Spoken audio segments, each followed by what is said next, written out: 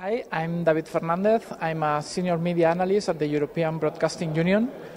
And one of my tasks is to spot trends in the media market. So we studied radio and we realized that a lot of changes are happening there, but these changes are a bit slow or slower than expected. For instance, we know that nowadays people are using smartphones, tablets, or computers to listen to radio, but still 90% of the people still listen to radio through a traditional radio set.